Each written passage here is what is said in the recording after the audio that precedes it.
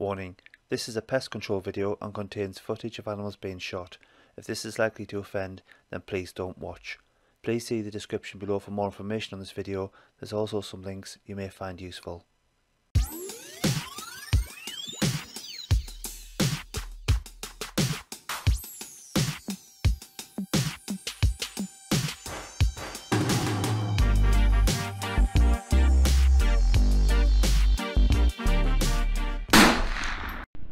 Thank you for joining me on another rat shoot. We're back at the farm again. Very nice evening, warm, no breeze, very calm, very quiet. Just a few birds squawking away in the background. And a dead rat under the container there. I'm going to be focusing around the storage container and the corner of the barn. There seems to be quite a lot of rats in that area since the feed and seed has been taken out of the barn. They're looking for new sources of food and new places to bed down. I'm fairly happy that was a good shot, but just to be on the safe side, make sure he is dead. He gets another one.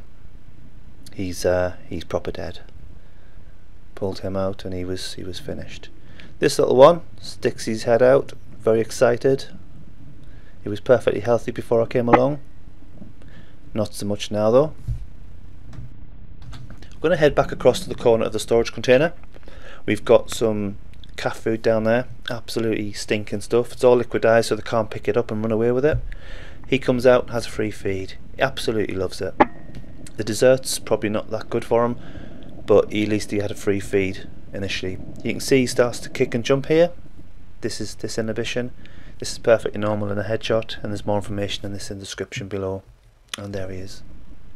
Back across to the left of the storage container is the scrap metal pile. If you remember on the previous video or previous two videos, there was quite a lot of activity over there. A lot of rats playing and chewing the metal and chewing the wood and taking that away for nesting material. Not much going on over there at all. So I'm going to focus back under this container. Just wait patiently, and then another one comes out from underneath the container. Happy with that shot. And then a second one shortly after that. I'm happy with that shot too. That knocks him right on his side. Out cold.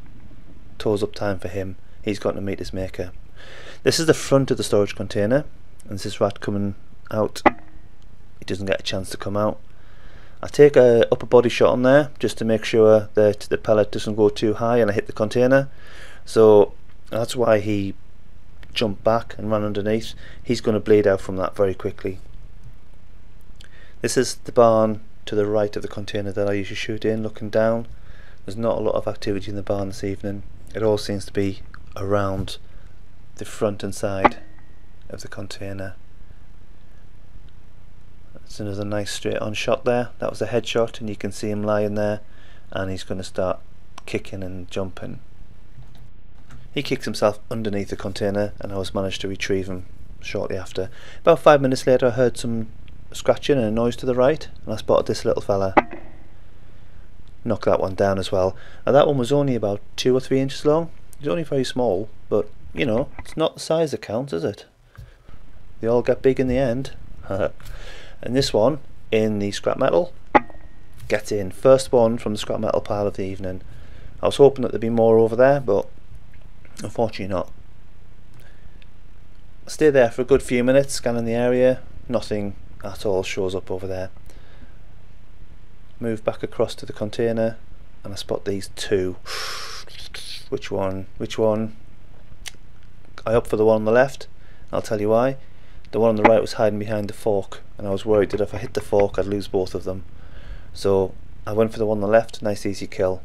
I took that one down. This one, I nearly got 2 in a row, but the magazine was empty. Firing blanks. It's like being back at school.